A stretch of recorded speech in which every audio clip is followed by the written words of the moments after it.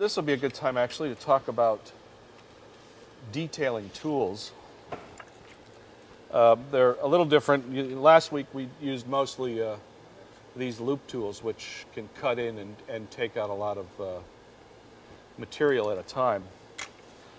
When you're detailing, you use much smaller tools. I'll start with some of these loop tools with rounded edges or squared edges. You can even take these and use a little Dremel disc, you know, the cutting discs for a Dremel, and carve little notches in here, and you can use it as a rake. You don't see that. Look, yeah, we're close. You can use this as a rake or as a smooth tool, and then we get into even smaller loop tools, which are these. These are all made by Kemper Tools. This is number W21. Where at? Right over here? Okay. They're all made by Kemper. This is W25, 26, and 21. These are the three that I use the most. You'll go through a lot of these because it's very thin wire, and on hard clay they have a tendency to break.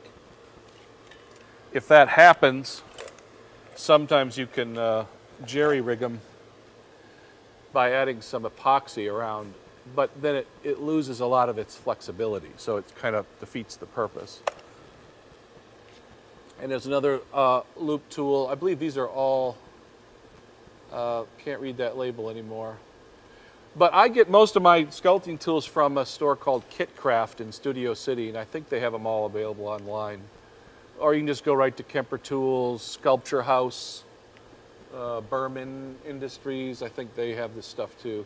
This is just another loop tool with a little more pointed, a heavier wire. Use this for, you know, for digging in wrinkles. Here's another tool, which is a blackhead squeezing tool that I got from the drugstore. It's just for pressing on, you know, they use it for, dermatologists use it, but it's very stiff wire, and it's great for cutting in. And then assorted wax tools, which are very heavy-duty stainless steel tools with sharpened edges around the loop, so they cut in really well. And this is especially good, what I used on this side of the head for carving in the deeper wrinkles on the neck. There's a pointed shape, there's rounded shape, they have square, rectangular shapes. But the pointed and the rounded one I use the most, and it really will take out a lot of material in one swipe. So these are also great for detailing. And then the smallest one that I use, it comes to a point, and it's just a little wire, triangular shaped wire. And I use this probably for 90% of my detail work.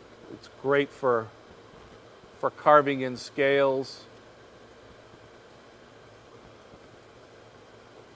for doing your wrinkle patterns.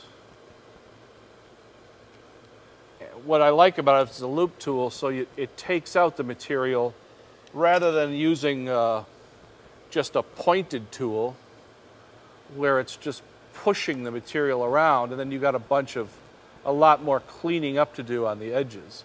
But they're both, you know, if you can't find that little loop tool, these will, you know, any other tool, pointed tool will work almost as good. And those are the basic tools that I use. We'll get in a little later with some solvents and how to clean up the work. I've made these also, which I've used in the past. These are just, it's just super sculpy. that I rolled out into a cylinder shape, cut it, and then when it was baked and cool, I used a Dremel tool with a round tip and carved in all these little scale patterns. So then you would just take this and press it in to the clay, and you get a little scale pattern. It's good if you're doing like if I was doing this whole body, I would probably use this a lot. But it tends to look manufactured, a little non-generic, but it is useful. And sometimes though the clay is very sticky. So you just take a little saran wrap. I'll just do a little piece here. Just take a little saran wrap, put that on the clay, and then do this. But it's easy to make. It's a little time consuming to do all these little holes, but if you're doing a lot of material and you don't want to sit there and sculpt one scale at a time that small, I would recommend it. We might even use this a little bit underneath here. And you can see the pattern here. But and then I made another one here that's even smaller scales. This one's kind of, I used to use these a lot when I was working with Sculpting, making dinosaur model kits. Because on Sculpting it doesn't stick. Oops, you didn't need the, and that's also what happens. You lose a lot of these, so. But you can see it definitely has a kind of cool scale texture. It works for small, very small scales. For big scales, it doesn't. You end up having to fill in you end up putting scales over scales, and then they don't look like scales anymore. And then also for the detail work, the stippling sponge comes in very handy for cleaning up a lot of the little clay crumbs and stuff that get on there. You can also use these brushes you can get at the hardware store.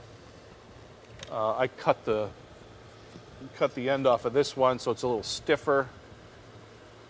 These are great when you're using solvents, alcohol, or I don't tend to use alcohol too much because it dries the clay out. So I use terpenoid, odorless terpenoid, and this works great. But you have to be very careful because it really is aggressive in dissolving the clay. So another thing that comes in very handy, let's say we have some, let's say we have some scales here that we're carving in, and the clay is getting too soft. I use this duster spray for electronics. You spray to, clean the dust off. Now be very careful with this, but you want to turn it upside down and just give it a blast of that, and that will, this is like 150 below zero or something. Don't spray it on your hands or in your face or on somebody because it'll cause a serious burn, freezer burns. And then you have a nice cold clay that's very hard that you can then take your loop tool and just clean off those edges to make it look a little more natural and less carved in.